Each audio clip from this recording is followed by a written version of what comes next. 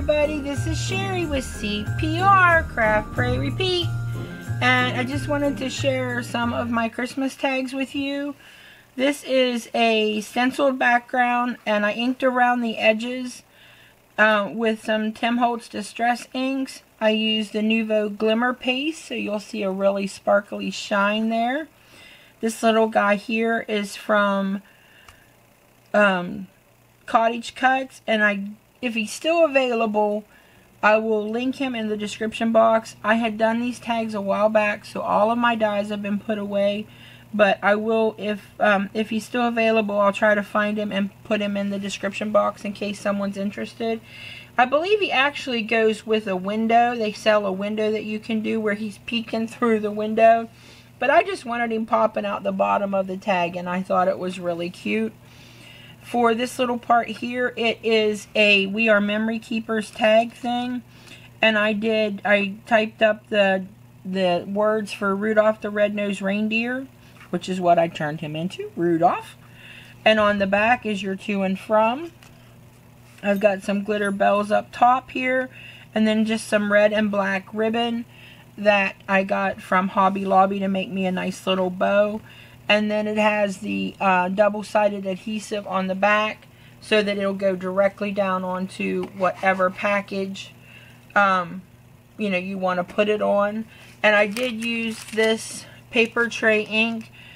It's called Keep It Simple To and From Stamp Set, and it has all of these fonts for the to and from and different sizes and stuff. So it's a nice stamp set to own if you make Christmas tags, and it's very, very inexpensive, and I really am very happy with it.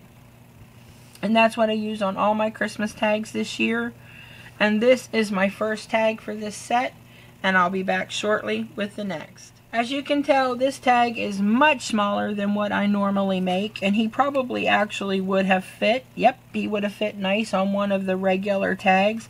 But I decided that since he was shaped, I would just go with a shaped tag and leave him like this.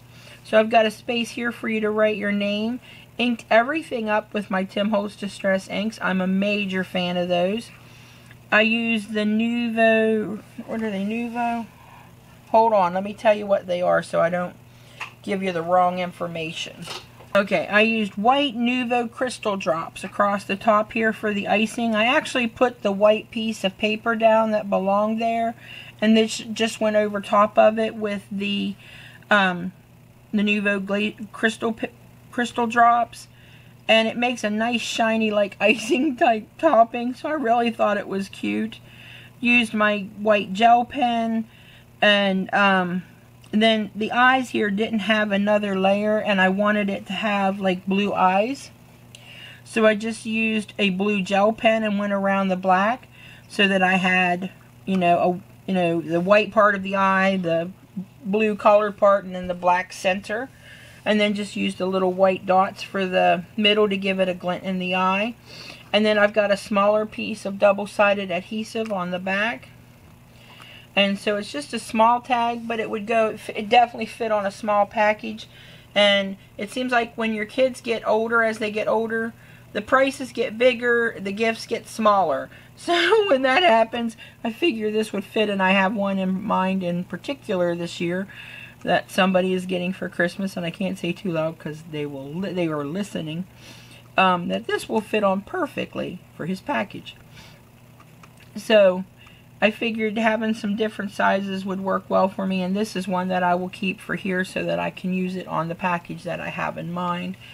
And like I said, I send a lot out, but I still need some for myself here, so this will work out just great.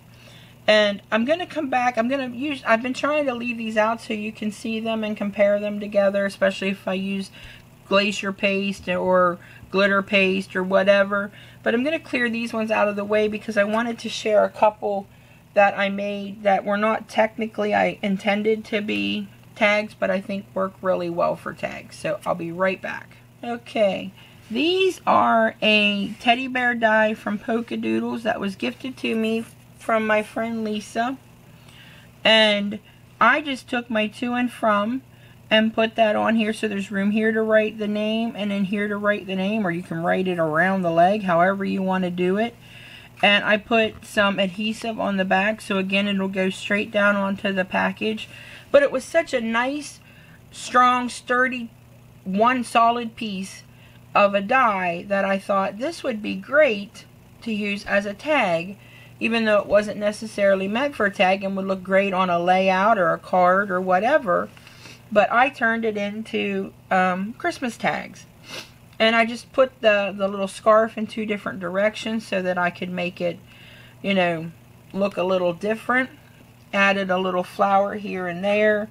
I've got a couple other ones that I did in same more blue tones than where this one I tried to emphasize the green. And like that, so we can do that so you can see the blue and the green. And but I just thought they were totally adorable. Made the cutest little tags. They'll go directly down onto a package. And I just thought they were awesome. So I thought I would point this out and share it with you, that if you have some dies that are larger dies, because this is a good sized die. I mean, let's see. The little bear is, well, just its body alone is almost 3 inches. It's 3 inches wide. You know, and then when you add its head on, you're looking at 3.5 inches, and then just a little with it counting its ears, it's like 3.5 tall.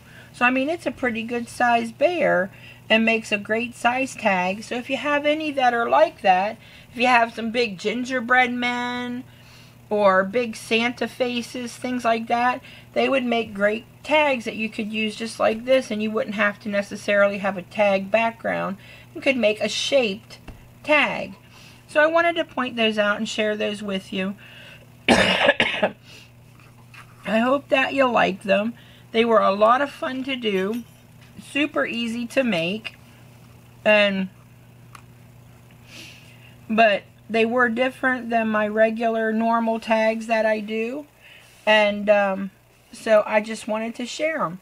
I hope that you like this video. If you have any questions or comments, leave them below. Now, I do know these are from Polka Doodles, so you'd have to look them up, because like I said, they were gifted to me, so I can't give you a link, sorry. But if you have any questions or comments regarding anything else, I'll do my best to answer them. Just leave them below. And if you like this video, give it a thumbs up. And remember to practice your CPR. Craft, pray, repeat. Thanks for visiting me today, and happy crafting. Love you all. Bye.